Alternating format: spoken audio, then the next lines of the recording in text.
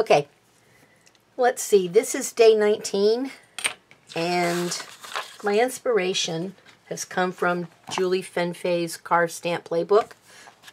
I think I bought this about the time I took a class with her.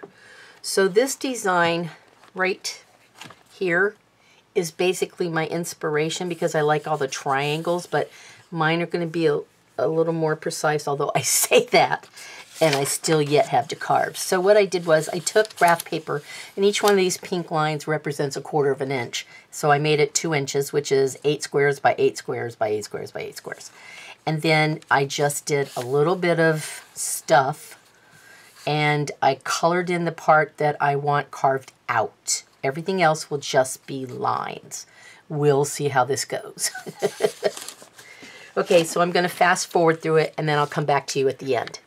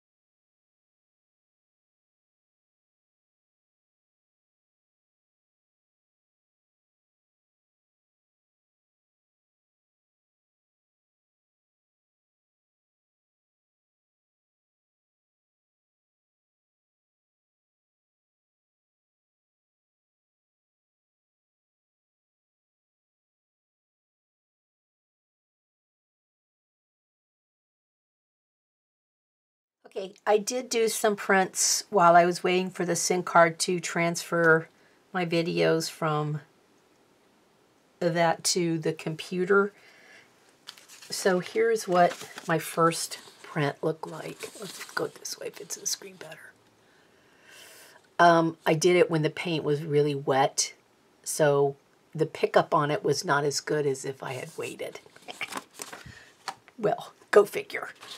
Then I rolled out green and I stamped off, trying to get some of the ink off. Well, that's not the green, but the green here, here, here, these right here.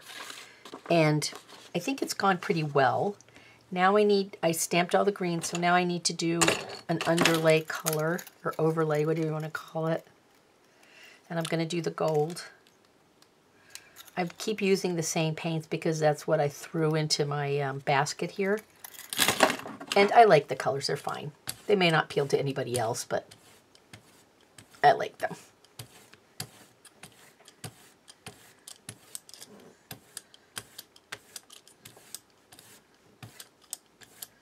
Okay, and then using the back side of that paper as my roll-off paper, which was a knitting pattern that I printed 2 copies of, and I only needed one, so now the other one is now scrap fodder. Okay, so let's put this on here. See, there's the measurements for the sweater.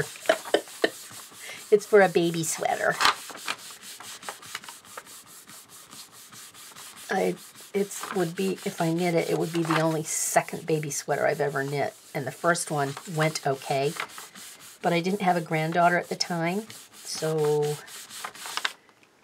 I donated it. Okay, there we go. Much better print, right? There we go. And let me reiterate one more time. I'm using a 5x7 jelly print plate. So my 2x2 is not going to fit on there evenly. It doesn't matter what I do. It's not going to fit. There'll be a gap down the middle, or I'll do it in the middle, and then there'll be stuff here on the side because this is only 5 inches and this is 2. So there we go. All right, so I don't usually do jelly prints much larger than an 8x10. And I didn't want to drag out the 8x10, and the 5x7 was close at hand, so that's what I'm using.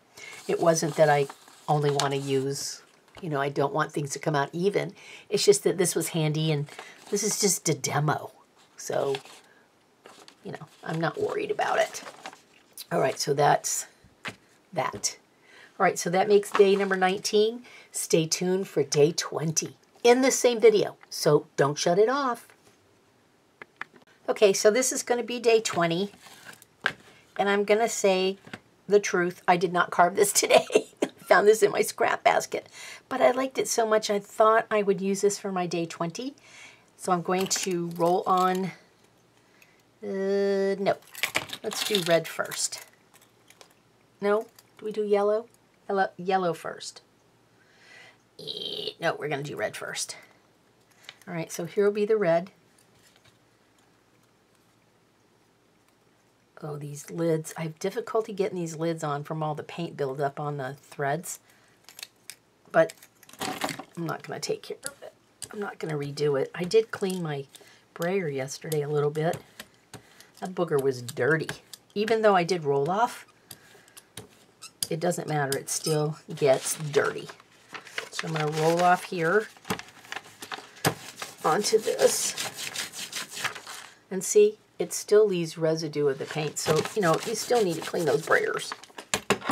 All right, so there's that. So what I'm going to do is I'm going to scoot this down so I can actually see what it is I'm doing.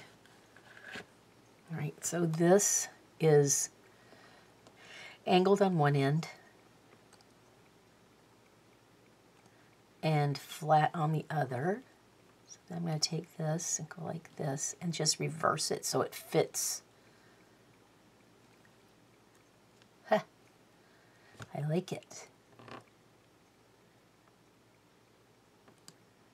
I think it will do a lot better once I let the paint dry up a little bit before stamping it, as usual. I'm very impatient.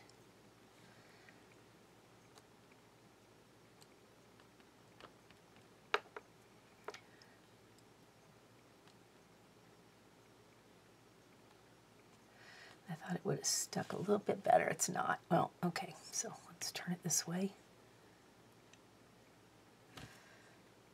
So I still have to carve for day 21 and 22 since I cheated and used this one out of my scrap bag.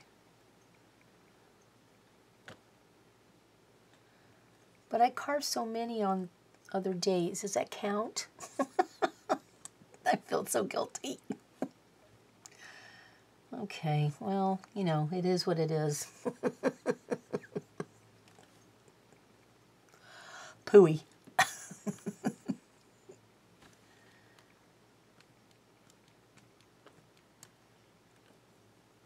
I won't have to fast forward through this part, will I? Maybe. The stamping is going to take a while, so let me fast forward through this. Okay, so I finished the red print, and there it is. You can look at it sideways, or you can look at it upside down, right side up. Doesn't really matter. It looks the same either way. The thing is it'll make great background for me to stamp something else over it later, which I may do. But it's nice to have paper like this. It is so plain, but I really think it turned out pretty well, considering that this was what I consider to be a trash stamp. Where'd I put it? Boogers. Right here. I love how I go back and look at the video and I'm searching around for stuff and it's sitting right off here in the corner. I film my videos at between 3 and 5 a.m. so that's why. So there's that one right there. I don't know if I need to really do another copy of it or not, but I think this might be the one.